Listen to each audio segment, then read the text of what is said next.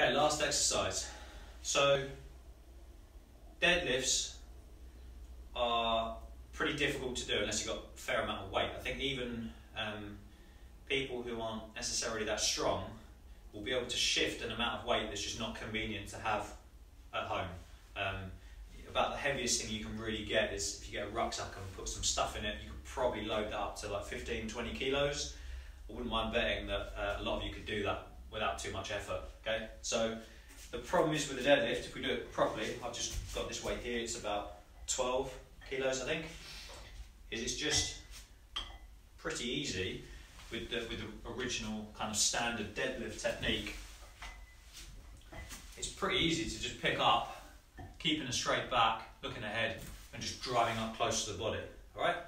So one way we can make it harder and get the back of the body really working hard without so much focus on the front is to use the hamstrings a little bit more and do it with a stiff leg. Okay? Now this doesn't mean I've locked my knees back. There's still a little bit of a bend. It just means that I stick my bum out like that as I go down, and then from there my leg remains fixed. Okay? So I'm not doing that. There's a soft bend, I feel like I can move them, but then once I've got that comfortable position, I keep my leg there and hinge at the hip, like that. Okay?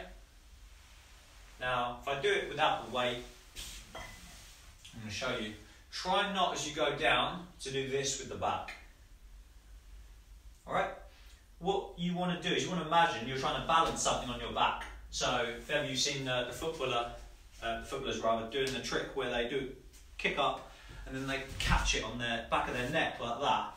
They're trying to create like an arch like this in their back and their neck, like that.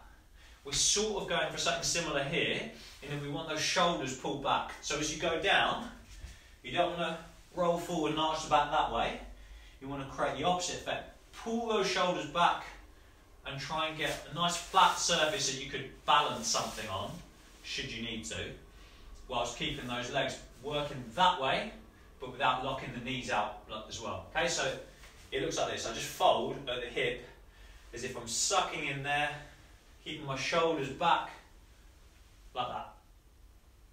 Okay, now that, without a weight, is still easy, alright?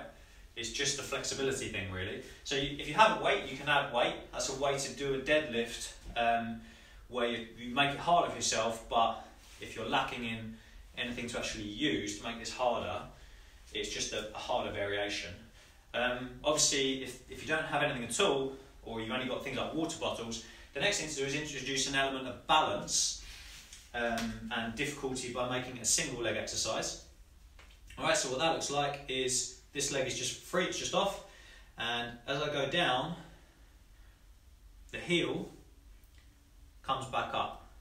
Alright, so once I get down to that level there, where I feel like I can balance something on my back, my shoulders should be pulled back, maybe if you do this with your arms, or out in front even if you can, into like a Y shape, or straight out ahead.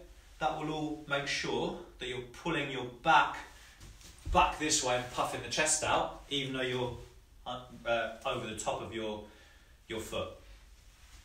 Try and imagine that from the crown of your head down to your heel is dead straight. So if the head goes forwards, the heel must come back. If the head goes forwards again, the heel must come back, like that.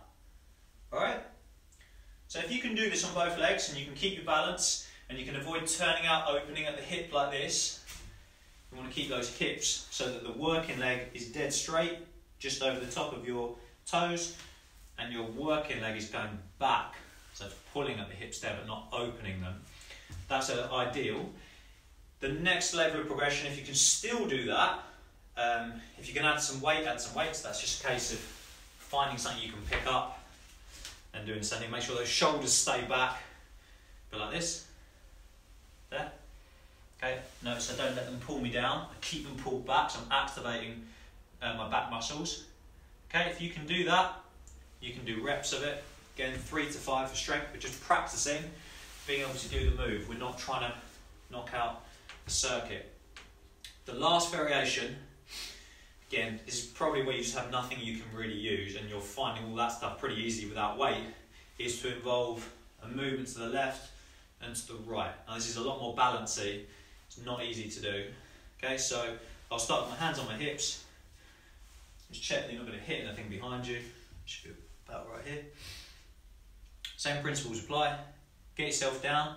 Feel like your heel through to your crown of your head is all one straight line. And then you're going to try and turn about 45 degrees across your body without moving that leg.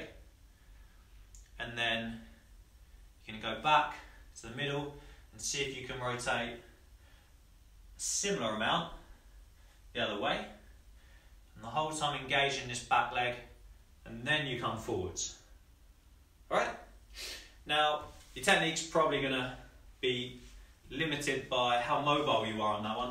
I felt, I've not done that in a while, and I felt a bit tight in my hamstring, just like I was dropping my leg down, like it was just sagging behind me. The idea is to really just try and get it like that. Okay, it's really straight, and you just move there, and then back across, without anything sagging behind. That straight line between head and heel is really important. Okay, so that is our stiff-legged deadlift, whether it's one leg or two legs.